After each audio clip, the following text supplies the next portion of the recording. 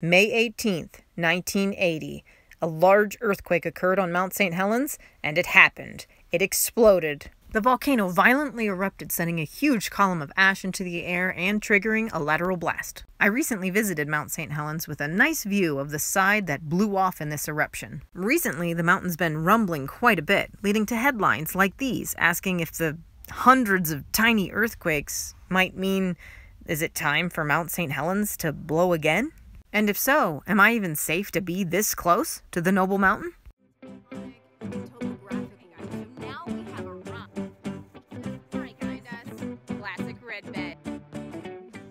There we go, look at that. We got Mt St Helens.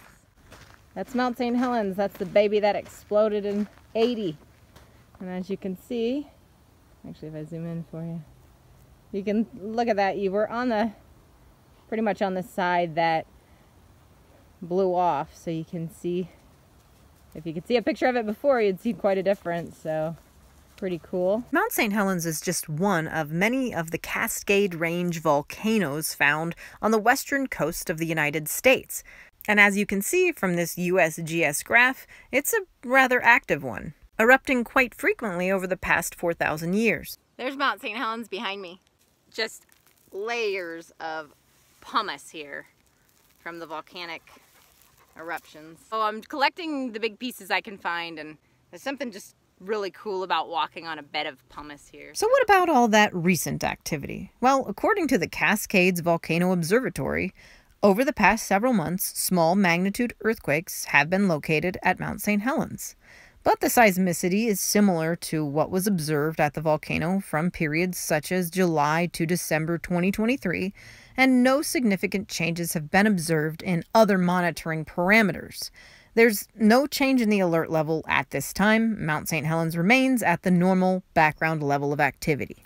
The recharge events can occur when the magma enters the upper reservoir, and this increases stresses that lead to earthquakes. This is an image by the USGS on May 18th, 1980 at 7 a.m. showing Mt St Helens, and it says totally clear with no activity. And then that one large earthquake occurred, and Vancouver, this is it.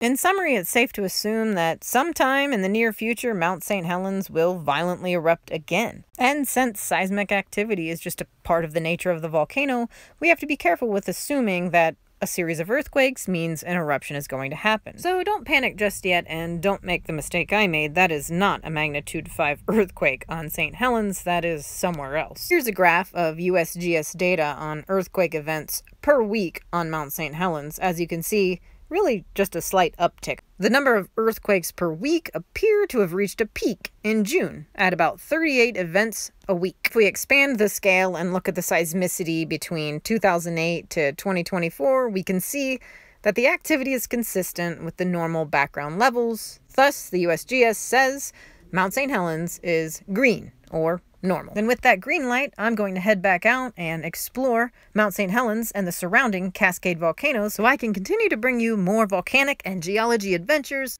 And check back here soon, because I'll be sharing an extended version of today's discussion where I'll go a little deeper into Mt. St. Helens and Mt. St. Helens seismicity and what causes these random rumblings. Sub if you're not already. If you want to learn about geology and join me on these virtual field adventures, I'll see you guys on the next adventure.